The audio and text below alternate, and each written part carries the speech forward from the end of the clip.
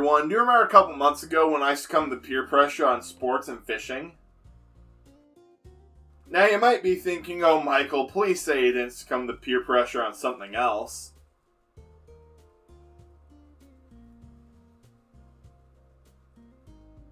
Yeah, about that. Wii Sports Resort, the sequel to Wii Sports. When this game was announced, originally everyone had high hopes for it, but then they realized, oh god, this is Nintendo's E3 2008, what is going on stage? Yeah, Nintendo's E3 conference that year was a bit... how do I put this? Horrendous. But hey, Wii Sports Resort got announced there. Anyway, the game came out in 2009 and got all around pretty positive reviews, eventually selling around 33 million units, making it the Wii's third best-selling game, only being beaten by Mario Kart Wii and the original Wii Sports. But I've rambled on enough. Let's actually get into this game. So getting into the game, we get this pretty cool title screen showing off the island theme of the game, as well as whatever sport you last played, which is pretty cool. The title screen also comes with an honestly less good theme song playing in the background, so that's a bummer. But anyway, the big feature of this game is that it uses Wii Motion Plus, which gives the games the benefit of feeling really good to play. But it also adds the annoyance of having to recalibrate it constantly for it to work properly. Now, that isn't too annoying, but it can get in the way sometimes. But enough about that. What about the games, I hear you ask? Well, we have a total of 12 games, 2 returning and 10 new games. And if my math is correct, 12 is a lot more than the 5 from the first game.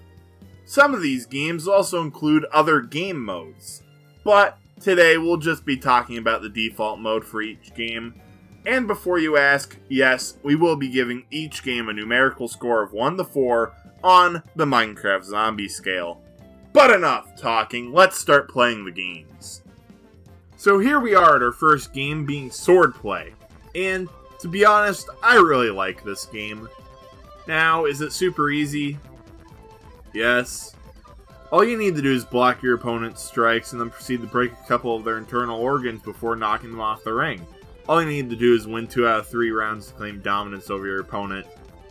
So you know what? 4 out of 4, I like it. Next on our list is wakeboarding, and it's pretty fun. All you do is trick off the waves that are produced by your boat, and it's pretty cool. It reminds me of Mario Kart Wii, actually. Just without the godforsaken blue shells. My only negative is that you go off screen a lot, which I don't entirely like. But anyway, 3.5 out of 4. And here we are at Frisbee, the only game in this package to have a trademark. But getting past that, this game is annoying. So the goal is to throw a Frisbee at a target and get a dog to catch it. But let me tell you, I hate this stupid plastic disc. My main issue is that the physics are super random. It'll sometimes randomly curve off to the side, and sometimes when you actually want the curve, it just goes nah. The only redeeming quality of this game is when you get a bullseye, because that means you finally get to say you beat this 0.5 out of 4 nightmare. So our next sport is archery, and I have to say, it seems like it would be fun. If the controls would work, oh my god.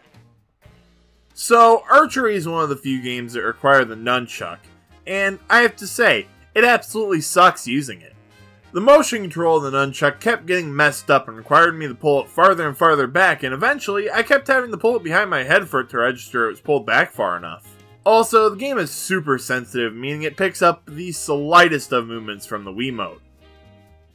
But, beyond all those complaints, I think archery had potential. It just controls horribly, so 2 out of 4. Next up is basketball, and I have to say, god, this game doesn't make me feel good about my basketball skills. Like, yeah, I played basketball for a couple of years back in elementary school, and I absolutely blew at it, but I thought that would mean I'd be at least half decent in video games, but apparently not. Anyway, other than me sucking at this, it was pretty fun to play, so 3 out of 4. And here we are at our next sport being table tennis, which is basically tennis from the original Wii Sports, just now with a table involved. But let me tell you, this is an extreme version of table tennis. In this version, you can take evasive maneuvers by rolling on the ground to save the ball, as well as possibly breaking the other Mii's nose by hitting them in the face with a ball. So you know what? 4 out of 4. Well, here we are, one of our returning sports being golf.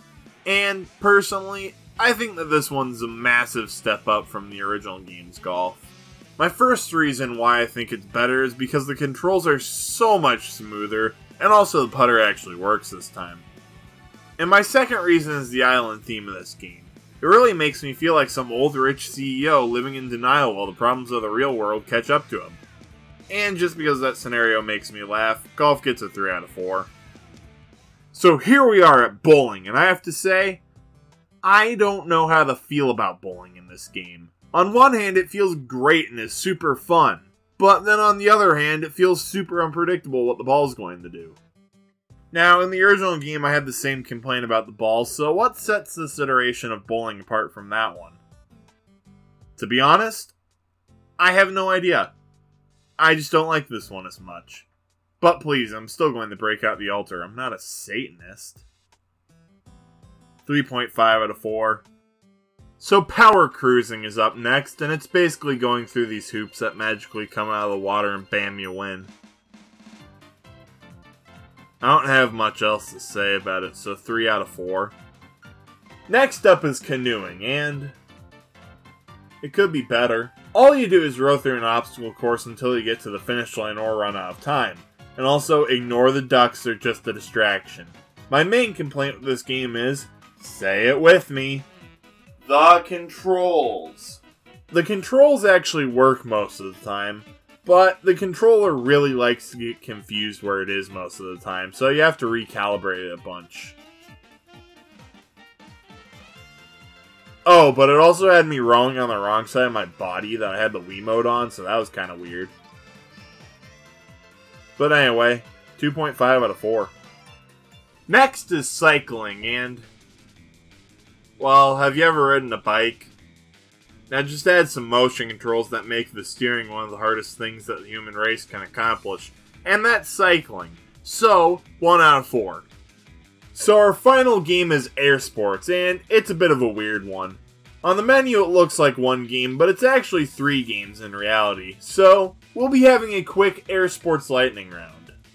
So, skydiving is exactly how it sounds. You link up with people in the air, and the more you link up with, the more points you get. So, 3 out of 4. In Island Flyover, you get an airplane, you can fly around the island, and yes, you can go inside of an active volcano, so 4 out of 4. And our final game is Dogfight, which is an exclusively 2-player game, so say hello to Pilot Herbert Hoover. And I don't like this. 1 out of 4. And that was all the games, and I have to say, overall, most of them were pretty fun. But now you might be wondering, well, what is there for me to do after completing all the games? Is there a new Wii Fitness mode for me to play, or what about a training mode? Well, there's a video about installing the Wii Motion Plus on the title screen for you to watch. And that was Wii Sports Resort. A pretty fun time that used motion controls amazingly. And also, it's a good way to practice sports. Speaking of which, I'm going to go try and play a new sport. Hopefully it goes a little bit better than that incident a couple months ago. And up to bat next is Chip Chicken. We might have a spectacular play here, ladies and gentlemen, from our Midwest player. Yeah, let's just do this. So here we are at a sports place, and we're going to be playing a game that us Wii Sports Resort fans like to call basketball. Now, I wasn't actually able to find a basketball, so we'll be using this Argentina soccer ball instead. But don't worry, if you've ever read a dictionary, you know that that's right next to the definition for good enough.